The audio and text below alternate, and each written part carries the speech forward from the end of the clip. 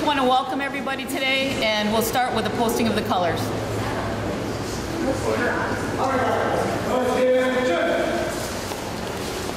Prepare to carry. Carry. Forward, march.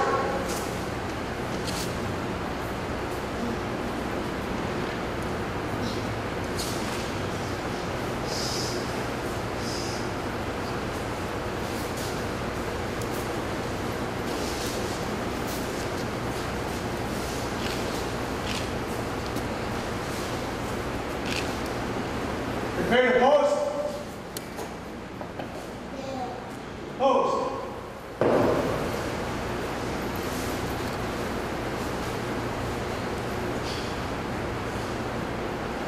Recover. Left face. Present arms.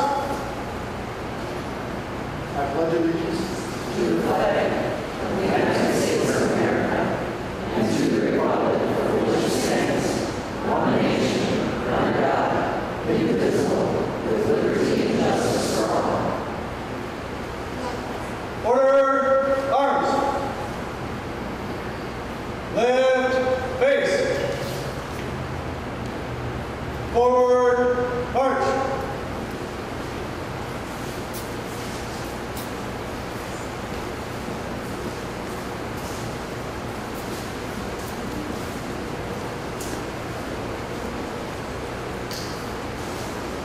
I would now like to call up Nick Gehring, who's an engineer for our department, to do the invocation.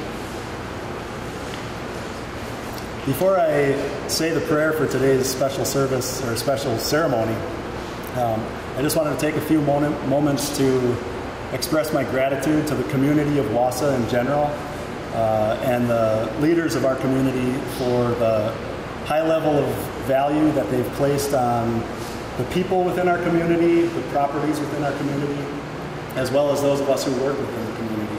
It's an honor to work for this city, and I think I can say on behalf of all of my coworkers who are here, as well as the police department, that we don't take our duty lightly working for the city. It's an honor to be here, and I'm thankful to be here today, thankful that you're all here. It's the mission of the Wausau Fire Department to provide rapid, professional emergency services to protect and enhance our community.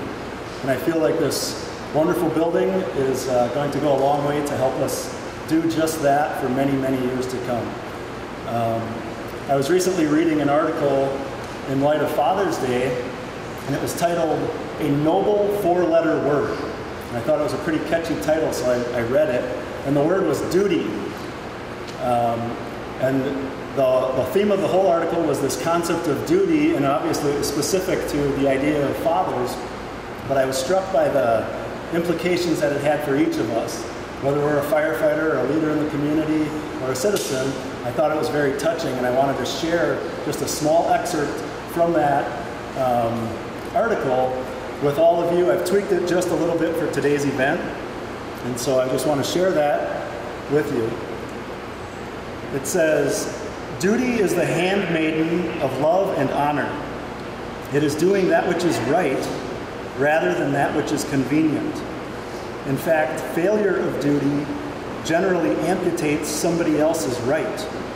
Duty recognizes a cause greater than oneself. As men and as fathers, as women and as mothers, as firefighters, as police officers, as city officials, as citizens, we have a duty before God and man to do what is right, to do what is honorable, and to do what is sacrificial." I think with everything going on in the world today, we could all agree that there's been a lack of duty in many regards. And I'm thankful for the community that we live in that rises to that standard on a regular occasion. And I look forward to the continued efforts of this department, of the police department, and of the city as a whole. So if you'd like to, I'd ask you to join me in prayer. I'm just going to pray briefly for our department and for our city, and then we'll move on with the ceremony. So thank you. Heavenly Father, I thank you so much for a community that values people, I thank you so much for the effort that is put into the people who serve this community, the money that's put into them, Lord. It's a blessing to have that and to be able to live here.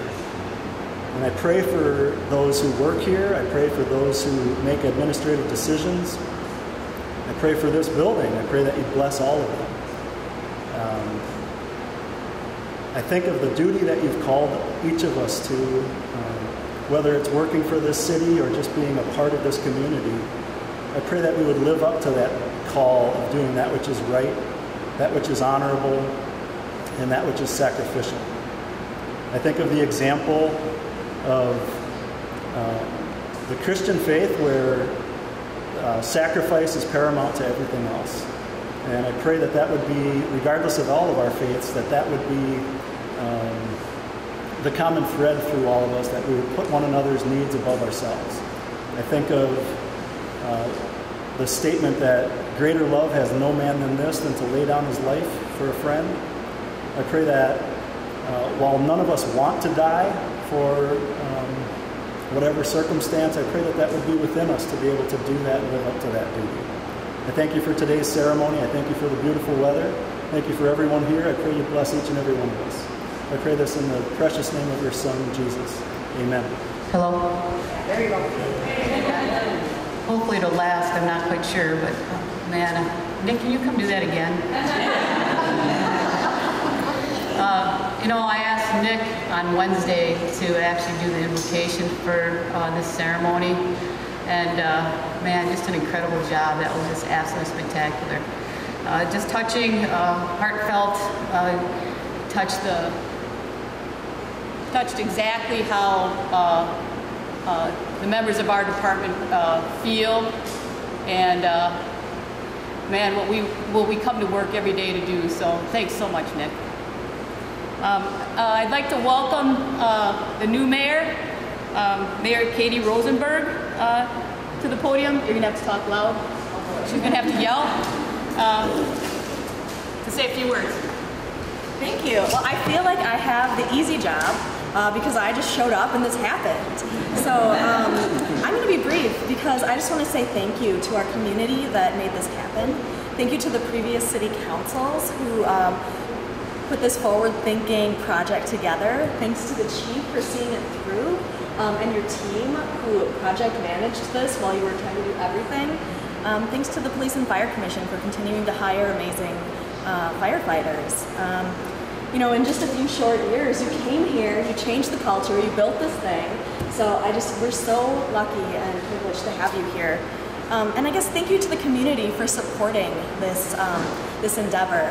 It's not cheap, but we need it. We care about each other's safety, and this is, again, our duty to each other. So I just want to say thank you so much. This saves lives. It cuts down on the response time, and it just makes sure that we're all working together as one team. So thank you. That's all I'm here to say is thank you for being here.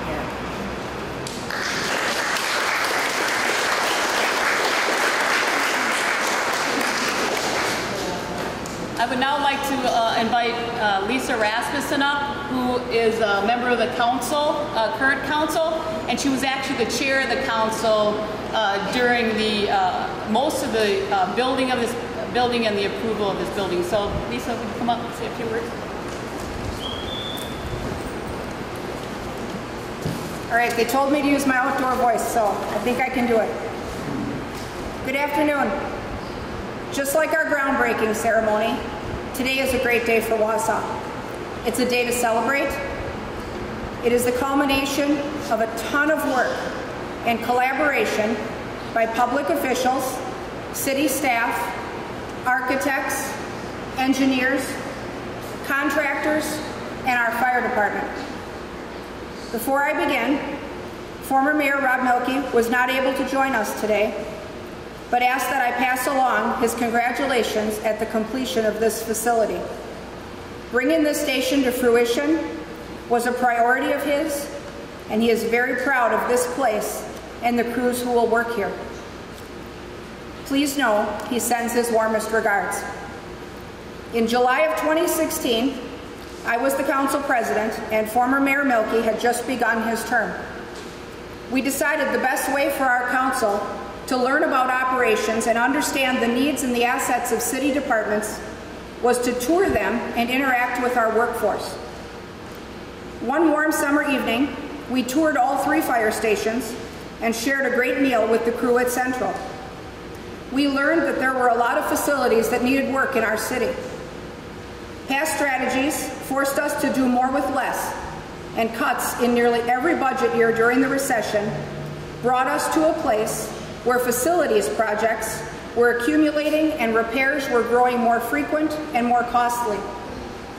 Station 3 needed work in its kitchen area. Station 2 had no accommodations for female crew members. And the area that had been set up was basically a shower and a broom closet. Apparatus had grown in size. The newer equipment did not fit in the garage. Physical fitness is a key part of fire and EMS training. The workout area at the old Station 2 was shoehorned into a corner of the garage where vehicles moved in and out, and the air quality was poor until the area was vented of exhaust. The sleeping quarters was Spartan, and in the winter, frost would accumulate on the edges of the back door. The location was not optimal. Emergency responses from 32nd Avenue began by roaring down residential streets in a quiet neighborhood. We left the tours with open eyes and big concerns. Mayor Milkey and several council members saw an urgent need to begin finding solutions. Through our capital project process, we were able to address the needs at Station 3 fairly quickly. Station 2, though, was an expensive fix, and the current building needed enough upgrades that replacement of the station presented the best value for the dollars spent. This year, we're budgeted to make large investments in improving conditions at Central, including renovation of the upstairs sleeping facility and finally fixing failing plumbing and failing fixtures in the second floor bathroom. We have a plan to adjust crowded office space and create a better work environment. Solutions like this are not fast, and they are not always easy. They're expensive, and they require officials to make brave budget decisions, incur some debt, and invest in facilities for the services provided to our city and renovate the spaces of the teams who provide them. This station creates a lasting legacy for those who came together as a strong leadership team to plan for and push these projects to completion. They position Wausau for its future. There were times as this project was underway that Chief Kujawa took time to thank me for my support of the department and this project. But it wasn't me. I wasn't the only one. Without the tenacity and perseverance of a few of my former peers working alongside me to get these projects funded and moved up the list, we might still be talking about someday building a new fire station number 2.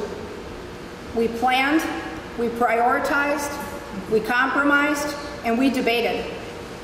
We remembered what we saw on those tours, and we got it done. Those 3 former council members stand out in my mind, whose advocacy helped accomplish this project specifically. Their support for public safety was unwavering, and I thank them again today. Former council member Gary Gisselman, who's with us today, who served on the council until April of 2020, continued to push and talk to all of us, all of his peers, about the need to take care of these facilities and the people who work in them. Former council member Romy Wagner, who served until April of 2018, and former council member Karen Kelbach, who was with us at our groundbreaking ceremony but passed away last year. She's with us in spirit today, and she would be so proud of this. To all who will work in this beautiful facility, keeping our community safe, I hope you will always enjoy and love this place. May it serve Wausau well for decades to come. Thank you.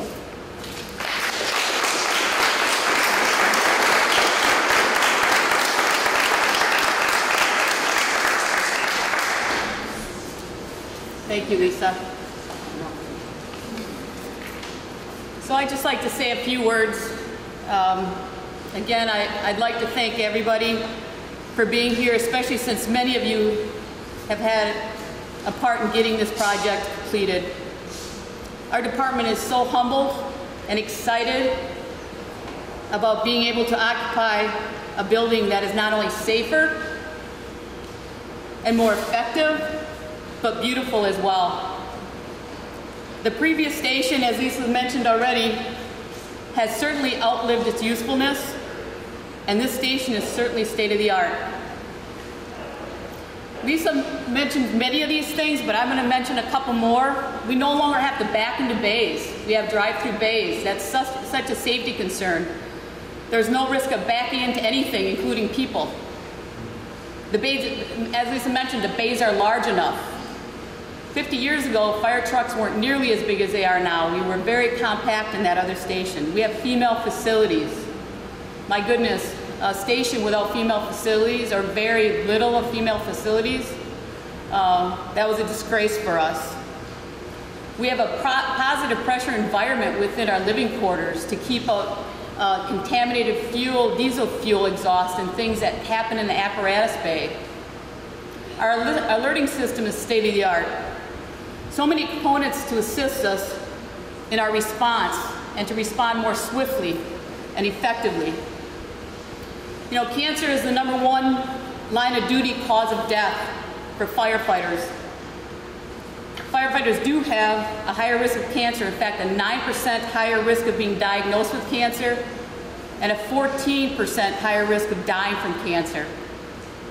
The Wausau Fire Department in the last years have been proactive in putting policies and procedures in place for fire scenes and things like that. But we also put that into consideration when we developed the plan for this particular building.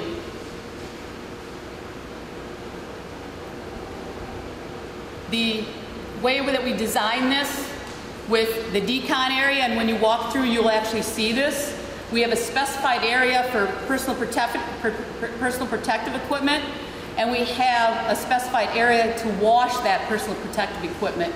And while you walk through, you'll be able to see that. There's no turnout gear into the living quarters, and you'll see those signs throughout the station, no PPE beyond this point. That is something that we take very seriously, and we don't want to invite contamination into our living area. We have an extractor out here, which is basically a wash machine to wash PPE.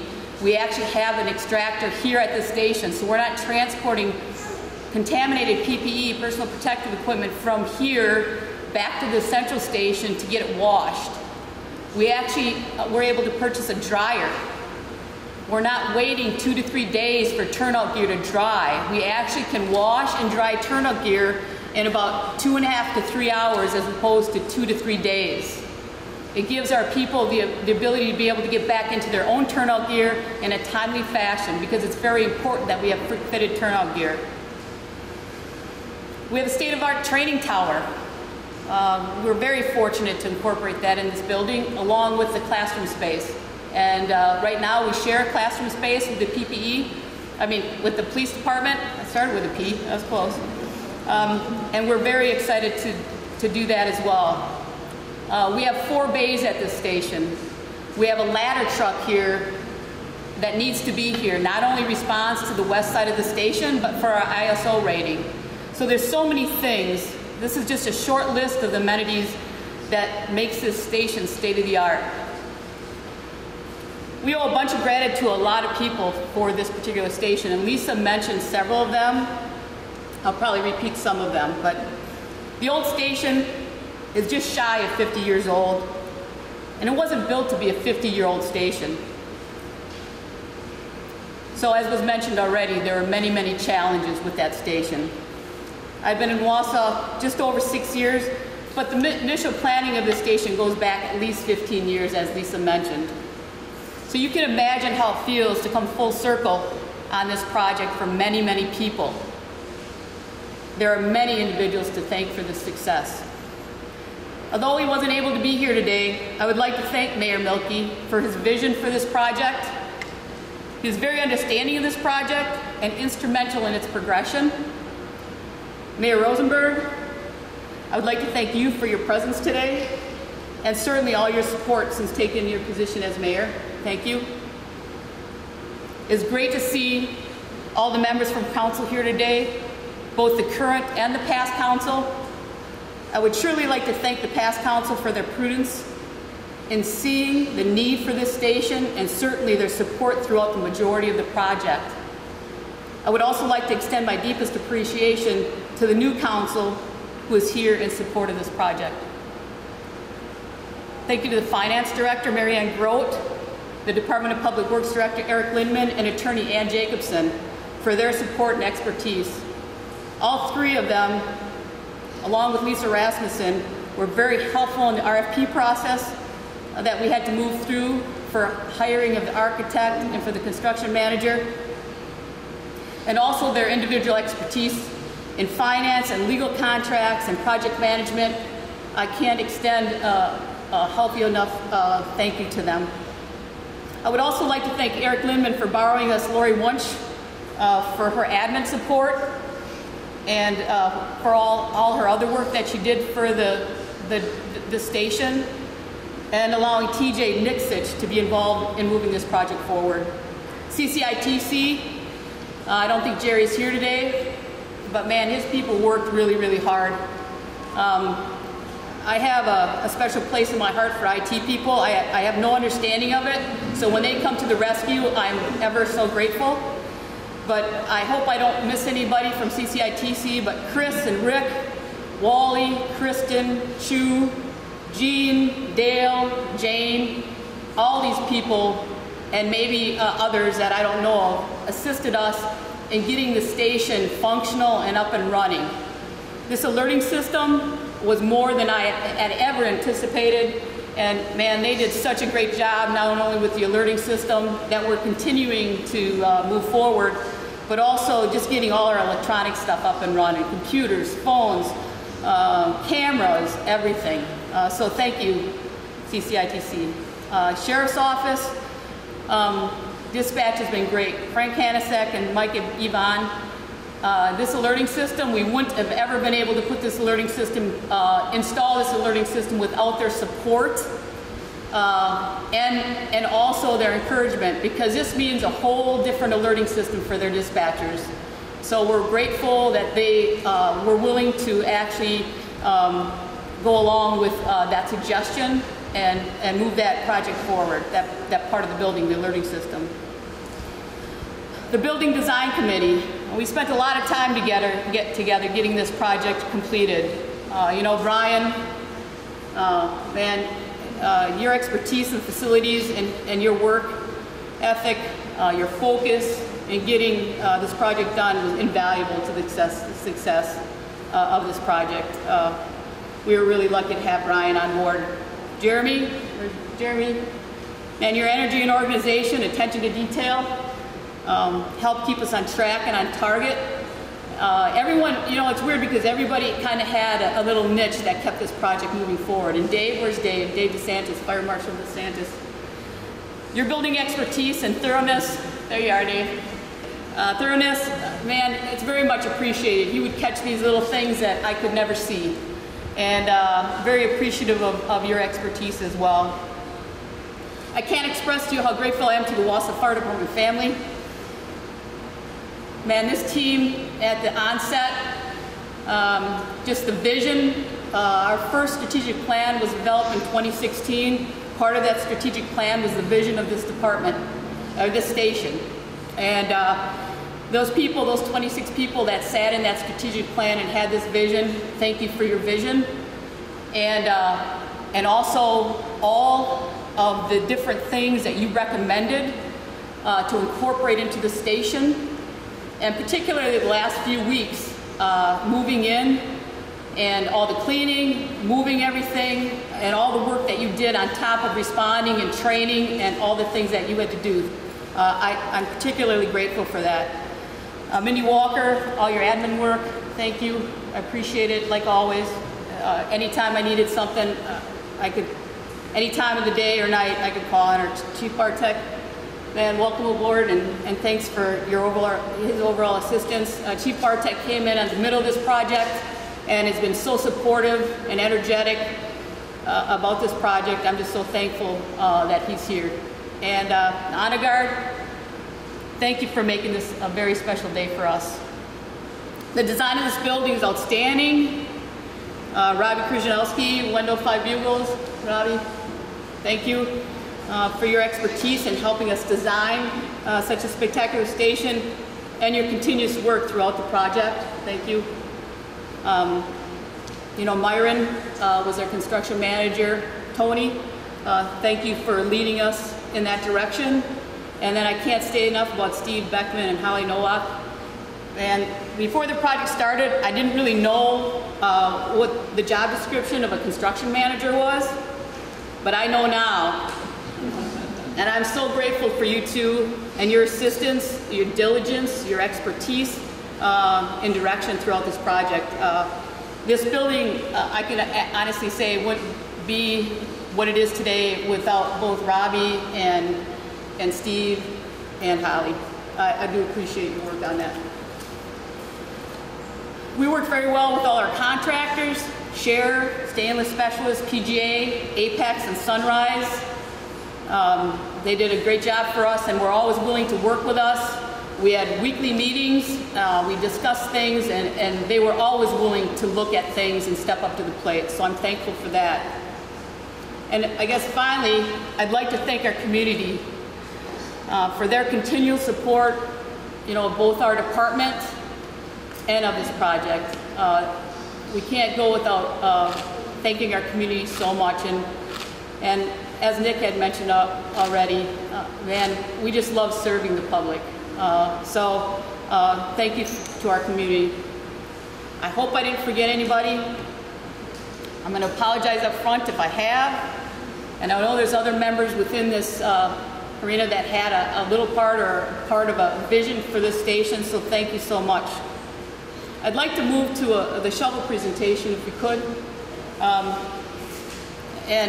These are the shovels that we actually used for the groundbreaking. So I'd like to first call up Lisa Rasmussen, former council chair and current council member.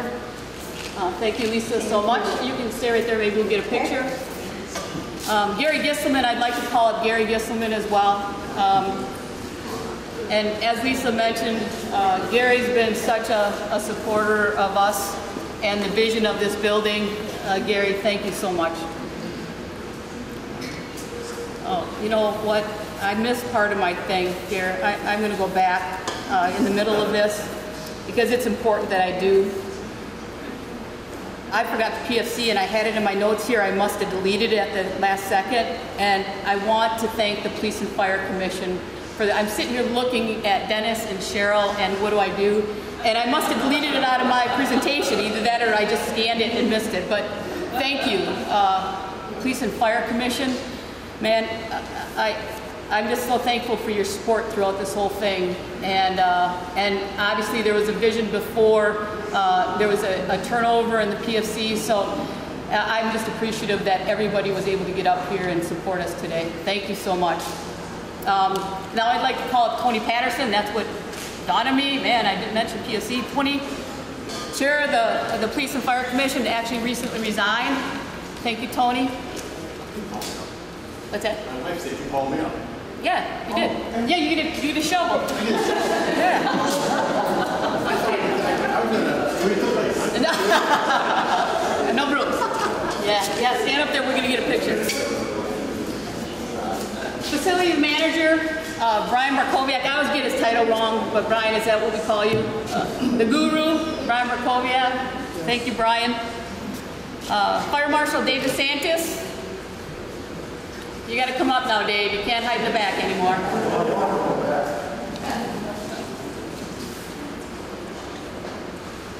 And last but not least, we'd like to honor Battalion Chief Jeremy Kopp, who was part of the design committee as well.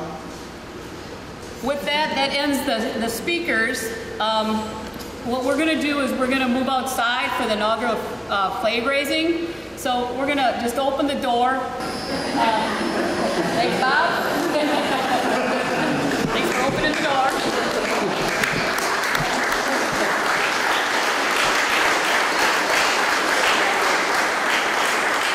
And what I'm gonna have everybody do is just wander out. Since it's not raining, why don't we wander outside? Actually, the honor guard is going to be coming up this side, and the flagpole's right outside. So if we can move forward so everybody can see, you can get on the tarmac on the outside, and then we'll have the honor guard to actually do the inaugural flag raise.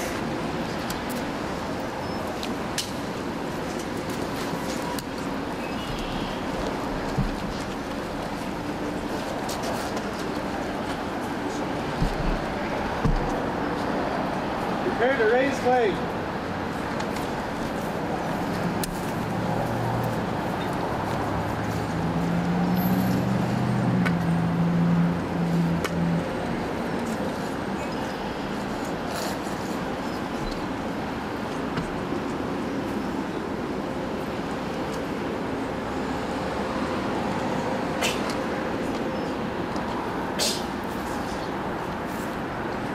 Open flag.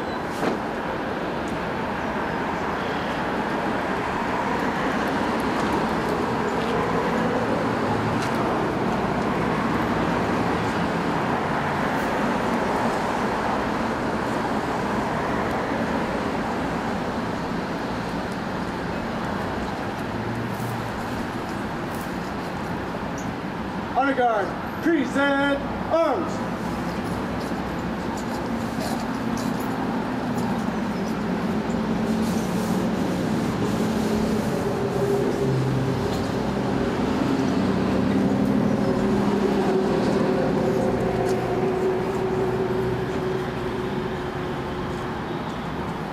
Order, arms. Honor guard, dismissed.